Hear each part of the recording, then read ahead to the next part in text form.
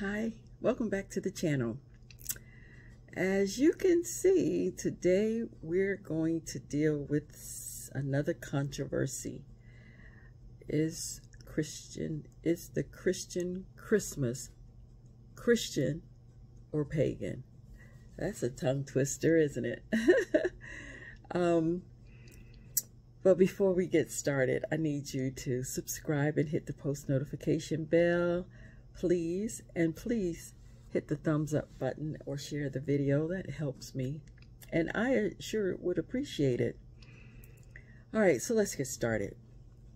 All right, we got to talk about this. It's coming up, and as much as I want people to know truth, I don't know everything. I'm sharing what I know. I'm going to share a few other videos, which will be short, will give you more information about this subject about Christian Christmas. And I really want you to research it. Don't get mad at me or others. It's time for us to wake up and do what is right, all right? And so I'm just here to help you with that. And I would appreciate your prayers as you follow along in this video. All right, so we got a couple of things to look at, and I've got a lot of information, and I can't cover it all. It's just too much. But there's enough information out there that you can find on your own. But this is it's probably a divisive subject, because this time of year, people love this time of year. But while some people love it, there are other people who are as they say, I guess this has to be a new word, unaliving themselves. We have to use that, I guess, this term of unaliving themselves this time of year, which is sad. People are destitute and desperate and get very depressed during this time of year while everyone else is being very festive. Okay, and they call it a spirit of the season. And it is a spirit, brothers and sisters, and we're going to find out what that spirit is. So let's, before we get started in the actual paganism of it, let me read something to you about Christmas here in America. Okay, this is where I am. Christmas was declared a federal holiday in the United States on June 26, 1870. A federal holiday for the federal employees to have a day off. Now, on December 25th, 1789, the U.S. Congress met in session. The nation was without a president. The country's first national election, which began earlier that month, would not conclude until January, while some residents in the nascent United States marked the day as Christmas. For most Americans, it was just a Friday in December. That changed almost 150 years ago when President Ulysses S. Grant signed legislation making Christmas a federal holiday in the District of Columbia. That gave federal workers Christmas Day off. The legislation signed into law on June 28, 1870. Also made New Year's Day and the July 4th holidays, as well as Thanksgiving, although the date of that holiday had not yet been determined. But in our Thanksgiving video, we determined that it was Lincoln that did it fourth Thursday of the month. Christmas had been celebrated in some states, especially those in the South, where it was part of the social calendar. Alabama declared Christmas a legal holiday in 1836, and Louisiana and Arkansas followed in 1833. They did not celebrate Christmas up until that time. They saw the holiday as a decadent, man-made invention. They were not alone. Anabaptists, Quakers, and Puritans also believed celebrating Christmas was sinful.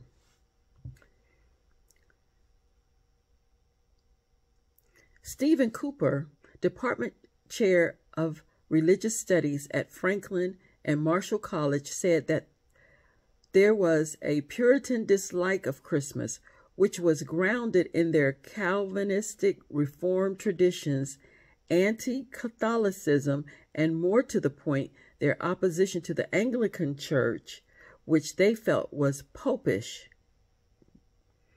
in maintaining Christmas as it was celebrated as a part of the Catholic year. All right, so this has its roots in paganism and Catholicism, but we're going to continue. The perception of Christmas began to change in mid-19th century.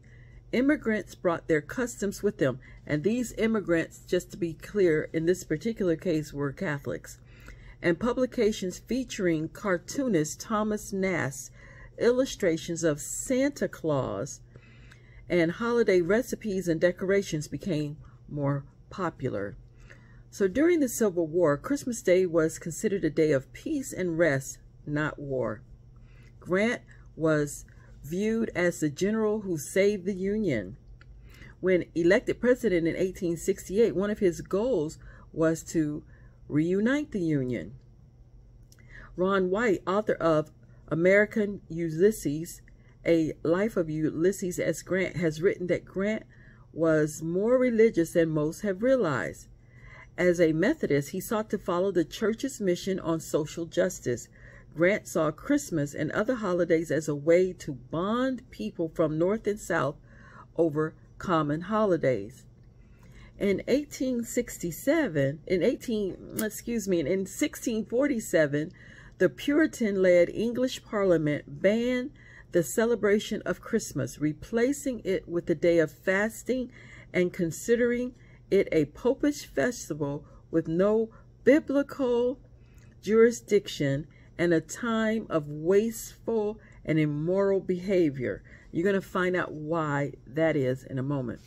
Shocking as it sounds, followers of Jesus Christ in both the Americas and England helped pass laws making the observance of Christmas, believing it to be an insult to God to honor a day associated with ancient paganism.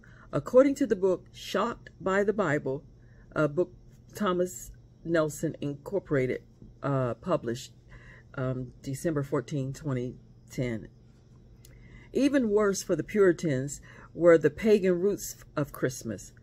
Not until the 4th century AD did the church in Rome ordain the celebration of the Nativity on December 25th, and that was done by co-opting existing pagan celebrations such as Saturnalia, an ancient Roman holiday of lights marked with drinking and feasting that coincided with the winter solstice. The noted Puritan minister Increase Mather wrote that Christmas occurred on December 25th, not because Christ was born on that month, but because the heathens, Saturnalia, was at that time kept in Rome, and they were willing to have those pagan holidays metamorphed into Christian ones according to him. Puritans believed Christmas was basically just a pagan custom that the Catholics took over without any biblical basis for it. The holiday that had everything to do with the time of year, remember Saturnalia, the solstice, and Saturnalia had nothing to do with Christianity.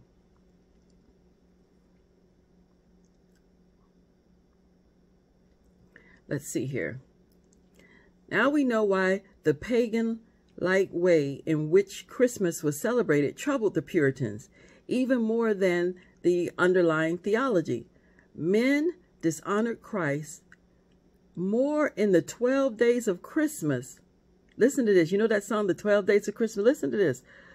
He says, men dishonored Christ more in the 12 days of Christmas than all the 12 months besides, he wrote in the 16th century clergyman Hugh Latimer.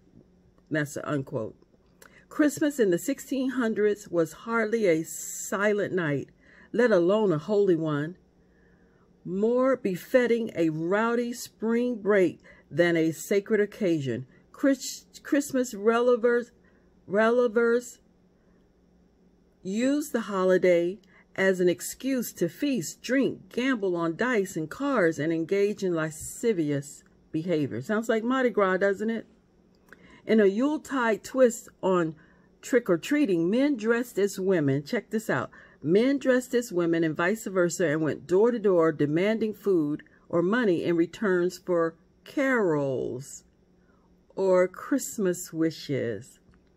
Bands of mostly young people and apprentices would go from house to house to demand that the doors of the prosperous people be open to them. They felt they had a right to enter the houses of the wealthy and demand their highly qualified food and drink. Not meager handouts, but the stuff prosperous people would serve to their own families, unquote.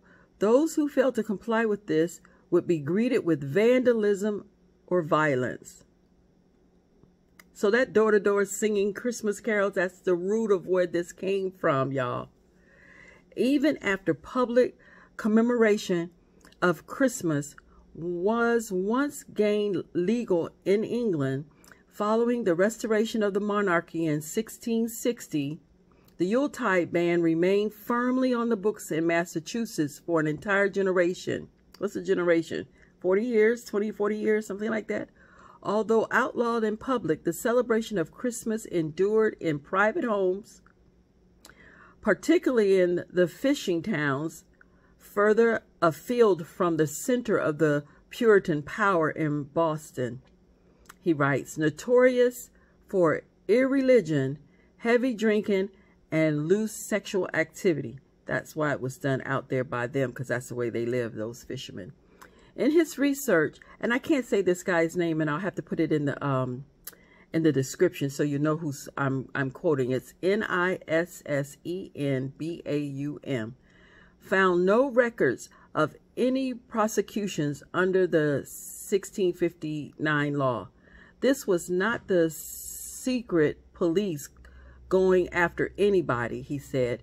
It's clear from the wording of a ban that the Puritans weren't really concerned with celebrating a holiday in a quiet way privately. It was for the preventing of disorders. So they didn't care if people did it privately, but because of the disorderly conduct that followed with these activities is what they were concerned about, it seems to be saying. The prohibition of public Christmas celebrations was unique to Massachusetts, and under the reign of King Charles II, political pressure from the motherland steadily increased from the colony's Puritan leaders to relax their intolerant laws or risk losing their royal charter. In 1681, the Massachusetts Bay Colony reluctantly repealed its most arduous laws, including the ban on Christmas. It says hostility toward the public celebrations of Christmas, however, remained in Massachusetts from years to come, when newly appointed Royal Governor Sir Edmund Andros attended a Christmas Day religious service at Boston's Town House in 1686. This is so far back, I'm getting twisted up in saying it. He prayed and sang hymns while flanked by redcoats guarding against possible violent protests. Until well into the 1800s, businesses and schools in Massachusetts remained open on December 25th, while many churches stayed closed. Until 1856, not until 1856, did Christmas, along with Washington's birthday and the 4th of July, finally become public holiday in Massachusetts. This is a lot, so I'm not going to continue. I didn't realize I had so much about this, but you get the drift of this, okay? I'm just going to save some of this. No sense in, I think you get what I'm talking about here. Let's go on to a little bit about Saturnalia. But But I'm going to come back to this, okay? Because like I said, I have a lot and I don't want to hold you too long. But I really, really want you to get this, all right? So let's talk about some of the paganism of this day. This is what we call baptized paganism. Many superstitions and pagan philosophies have been baptized into the church and occupy a prominent place in modern theology. Pagan traditions, practices, and symbols can be traced all the way back to idolatrous Babylon. You know, in these last days, we're told to call people out of Babylon. These traditions go as far back as Babylon, have crept into the church and have become concealed by new names. But let us go back even further than ancient Babylon and trace this history of apostasy. And of course, we'll talk about there was a war in heaven with Michael and his angels fought, and this whole situation that we're in right now started in heaven because Lucifer, who wanted his way and not God's way, was kicked out of heaven. And here he has come here on this earth to establish his kingdom. So what you're seeing is the kingdom of the enemy being set up here because he's the God of this world. Satan's name used to be Lucifer, which means day star. Isaiah 14:12. You can see that in the margin. How many stars can you see in the daytime? Just one. They say the sun is a star. All right. It's the great luminous body called the sun. It is the day star of this earth. Since Satan does not appear in person, he has turned men's attention to worship the sun, the greatest and most powerful luminous body in the visible universe. Therefore, the sun worship forms a part of the most heathen religions. The devil has worked through these great isms, paganism, heathenism, all kinds of isms in this world to deceive millions. And one of those isms is heathenism. In fact, Satan had more captives in heathenism than any of the isms today. An ancient desire to worship God was instilled in man at creation. But Satan has perverted this desire, and has led men to worship the sun instead of the God who created it. You say, oh, Diane, I don't worship the sun. Yes, you do. Yes, you do. Listen, all of this has its connection. Christmas, Sunday worship, all of it's connected in paganism. So no doubt there are many well-meaning people who profess to be Christians who have been taught and therefore believe that Easter, which we're not talking about today, but we will, Easter, Christmas, Sunday are biblical institutions established by Christ and kept by the apostles, and hence are very sacred. But we can't find any scriptures that tell us this. So it is not our intention here, it is not my intention here to talk about those particular things right now, but we will talk about them in time to come. So let's continue. Let's talk about Nimrod. Have any of you ever heard of Nimrod? Heathen philosophy claims that when Nimrod, the great-grandson of Noah, died, he was immortalized and his spirit took possession of the sun, where he is dwelling as the sun god. That's why we got to understand death. That's why I'm doing this series on death. What happens to us when we die? But this is because this is how these superstitions are able to be perpetuated when we don't have the correct understanding. So we really must understand what truth is, because truth sets us free, and understand it from the scriptures. So the T is always a symbol of sun worship. Hear me. It's always a symbol of sun worship, and it stands for Tammuz. It looks like a cross. You hear me? It looks like a cross, a T. This is a capital T. This is a small t. When you see these crosses, it stands for Tammuz. Jesus was crucified on a stake on a tree. And if he wasn't, even if it was, why, if he was crucified, listen, if he was crucified in if he was executed in an electric chair like we have today, would you hang an electric chair around your neck? See, the reason why you know these things are heathen, because heathens take part in it. Not just Christians wearing crosses on their necks, not just putting crosses, the T's on their churches. Heathens do it. Rock stars do it. If you think they're worshiping Christ, it's not true. And you can't say because you are that's what yours mean. Everything has a meaning and everything has its roots. Okay, so that T stands for Tammuz, and that's who he was. But let me go on. Semiramis. Let's find out who she is. Semiramis, the wife of Nimrod. I just said Tammuz. Semiramis and Tammuz. Semiramis is Tammuz's mother. Nimrod, okay. Nimrod, we're talking about Nimrod, the great-grandson of Noah. Semiramis, the wife of Nimrod, became the great queen. And in order that the people love her, she told them that she would take possession of the moon after she died, just as her husband Nimrod had taken possession of the sun. And I know I told you this was Tammuz, but it's true. Let me finish. Okay. So Nimrod supposedly died, went to the sun, and became the sun god. She said, when I die, I'm gonna take over the moon and be the moon god. Now you got something going on here. Listen. Semiramis never remarried after the death of Nimrod, but a few years later she gave birth to Tammuz on, guess what day?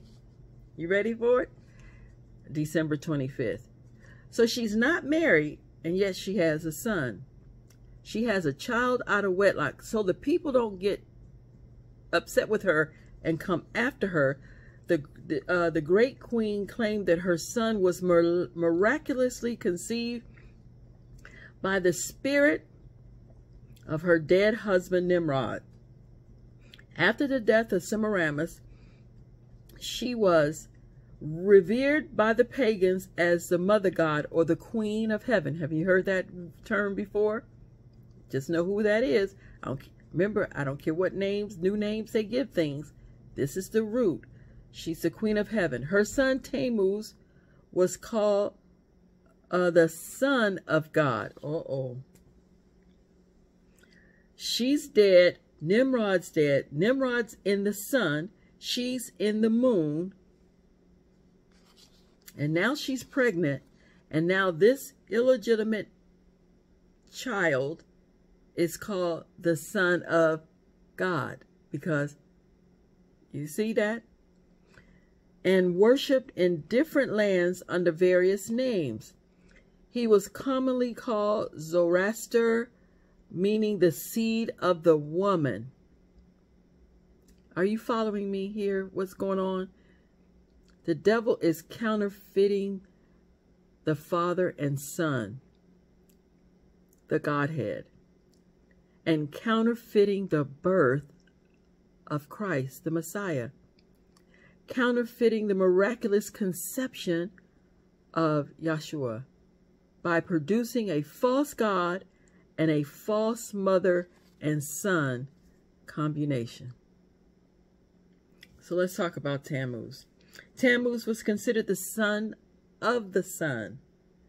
The son, S-O-N, of the S-U-N, because his father Nimrod was now the sun god, the S-U-N. He's there. So the letter T was afterwards considered the symbol of the sun. The T is a symbol of the sun. Sun worshippers offer to their sun god human sacrifices, which was on a wooden cross, the initial T for the name Tammuz. All right.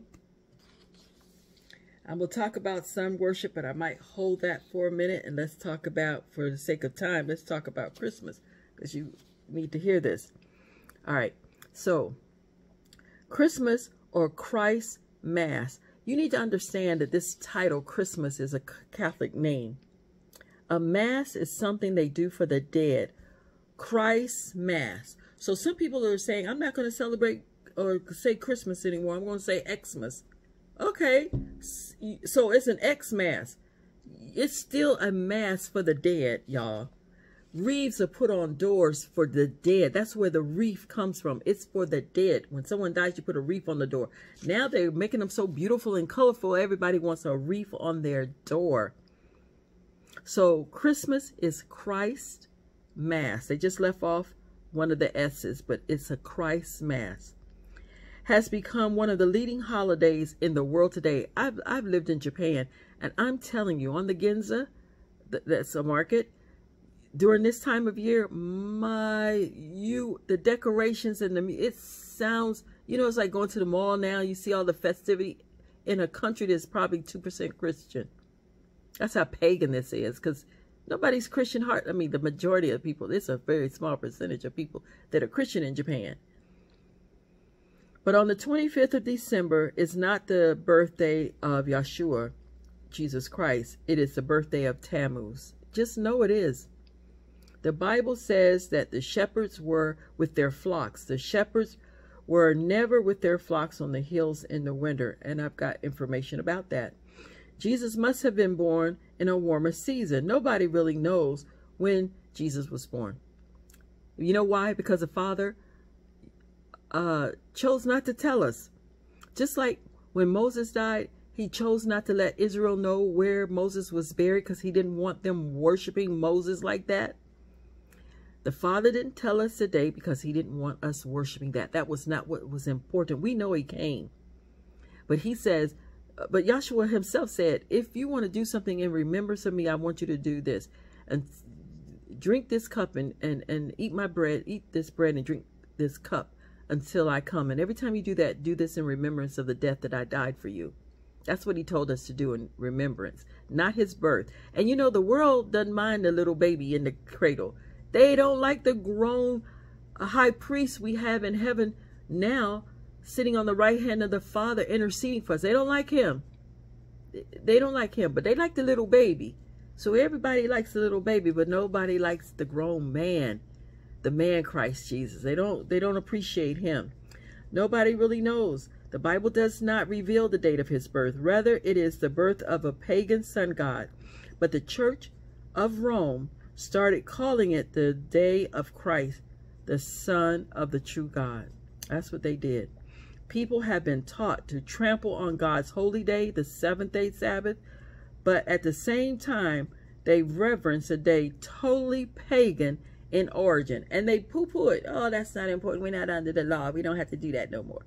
But they do something that's not biblical, and I know some people are going to be mad at me over this. And I'm sorry. I'm sorry you're mad. I'm sorry that you're not willing to go research this for yourself. And if you say that you love God, that you would want to do everything to please him. Here are the two great commandments. Love God with all your heart and your neighbor as yourself. And that will prove that you're his disciple. If you truly love him, you'll obey him, right? All right. So Tammuz was supposedly the son of Nimrod, who was a great hunter. Now, I'm not going to get into this because this will go into something I'm going to talk about later, and it's about Easter. We're going to continue with Nimrod and his life or his death, because it coincides with something else. But let's move on to something else I have here.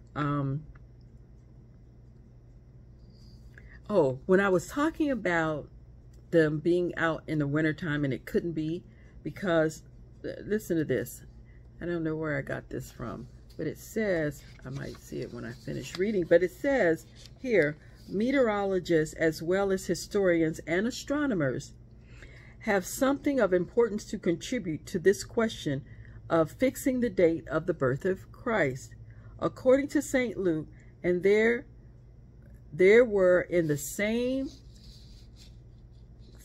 country shepherds abiding in the fields and keeping watch over their flock by night. You know, that's in Luke 2 verse 8. So meteorologists have made exact recordings of the temperature at Hebron. This spot in the southern highlands of Judea exhibits the same climatic conditions as Bethlehem, which is not far distant. The temperature readings show over a period of 3 months that the incidence of frost as follows: December 2.8 degrees, January 1.6, February 0.1 degrees. The first 2 months have also the greatest rainfall of the year, so that means December and January. Approximately 6 inches in December and 8 in January. According to all the existence information, the climate in Palestine has not changed in at least 2,000 years. Consequently, modern meteorological observations can be taken as a basis. So at Christmas time in Bethlehem is the grip of frost, and in the Promised Land, no cattle have been in the fields in that temperature. This fact is borne out by the mark in the Talmud to the effect that in the neighborhood the flocks were put out to grass from March and brought in at the beginning of November. They remained out in the open for almost 8 months. Now, the Talmud is a book that the Jews use. It's a historical book, and it's kind of got some gross stuff in it, but this is what they're saying. So they know that when Luke was talking about his birth, it couldn't have been in that deep of winter, even though you can have mild winters. But remember what the meteorologists are saying, that they've seen no change in the temperature in that area for 2,000 years. So it's cold, and no animals would be out, and no shepherds would be out with them, okay? And so when Jesus died at in the Passover time, because he was a Passover lamb, when he died, we were told he was 33 and a half years old. If you're half a year, that means 6 months that's 12 months in this calendar year, then 6 months of that is half a year. So let's say he died in April, okay, Abib, April, the beginning, the spring of what is the spring of the year, which is also the biblical New Year. So let's go back: April, March, February, January, December, November, October. So that means he would have been born somewhere in September, because I can't give a date to when he was birthed. It would have been in the spring of the year at Passover. So somewhere like September, October, somewhere in the fall of the year, let's put it like that. At those fall feasts that Israel celebrated, he would have been born during that time when shepherds would have been out. They would have been tabernacling as a result of the fall feast, but he would have been born, and he would have been 6 months old. Or back it up, he was his cousin was 6 months older than he. So when Yahshua died, if he died in April, he was 33 and a half years old. So he would have been 34 6 months coming, you see. So I know this, if I'm sounding all messed up, please forgive me, but you understand what I'm trying to say. So listen, I'm gonna put some videos down at the bottom, 3 or 4 of them. I really want you to look at them. They're more precise than I can be, but I do want to leave you with this, some scripture, okay? Because I think this is important. Oh no, before I go, bear with me. Just bear with me one more time before I go there. I want to talk to you about Santa Claus. Now, this is something we're going to put in this video, because it is so important that we understand that we put something to our children at this time of year. We start lying to them very young, telling them about this man. We lie about the bunny, we lie about the tooth fairy, and we lie about Santa Claus. And everybody's taking their children to see this man. And the Old Saint Nick, he's also called Old Saint Nick. In the Webster Dictionary of 1828, this is the meaning of Old Saint Nick. It is a noun used as the name of the devil. Synonyms for Old Saint Nick: arch fiend, Beelzebub, devil, fiend, Lucifer. Did you hear me? That's the synonyms for Old Nick. Old Saint Nick is the devil. Take the switch and put the N at put the letter N at the end of the word, and you get Satan. And let me tell y'all something. There's a new Christmas movie coming out. I think it's on Disney Plus. I saw the clip. I have it. I don't know how to show it to you, but it's the birthday of the Santa Claus and all the elves. Now, if Old Saint Nick is the devil, then these elves are his demons. These are demons, y'all. So the little elves are going to celebrate birthday, and each one has a letter which spells out, "We love you," and it says, "We love you, Satan." And the wife is annoyed. Oh, she, you know, clutches her pearls. And Santa chuckles and tells whatever that little elf is to switch places. And then it says Santa. And everybody goes, "Oh." Let me tell you something. Hollywood puts the truth in your face. You're sitting there watching this, and he puts the truth in your face. Satan is Santa Claus. Think it, Santa and Claus, C-L-A-U-S or C-L-A-W-S. It's the same thing. Satan's claws. Santa Claus, Satan's claws. He's also called the father of Christmas. The devil is the father of lies. It is so amazing to me. I just had to say that because I didn't want to end without putting that part in there. There's so much to say, and I just don't have time. This video is longer than I've ever done, and I'm sorry. And if you kept with me this long, please, thank you. And let's look at some scriptures. Let's leave with some truths of the Word of God. All right, John 8:44. Ye are of your father the devil, and the desires of your father you want to do. He was a murderer from the beginning, and does not stand in the truth, because there is no truth in him.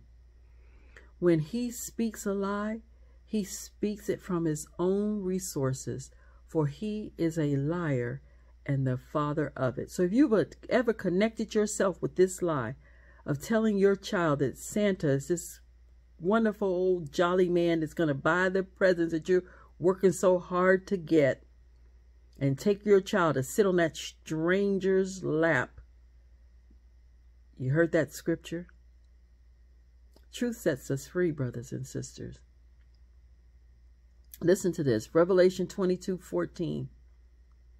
Blessed are they that do his commandments, that they might have a right to the tree of life, that they may enter in through the gate of the city. But outside are dogs. Now, I don't think it's a dog that barks at God. Has something against dogs. He has something against these preachers who won't bark and tell you the truth. These are called dogs. But outside are dogs and sorcerers and sexual immoral and murderers and idolaters and whosoever loves and practice a lie. You love this season. You love these lies. You love it. And this is who's not going to heaven. Okay? We got to be believers. And if you say you're a Christian, you are supposed to love the truth. Yahshua said he was the way, the truth, and the life. But you're saying that this is. Revelation, no, I'm not going to read that one. Let's go with Deuteronomy 12:29. When Yahuwah, your God, cuts off from before you the nation which you go to dispose, and you displace them and dwell in their land, take heed to yourself that you are not ensnared to follow them after they are destroyed from before you, and that you do not inquire after their gods, saying, how did these nations serve their God? I will do likewise.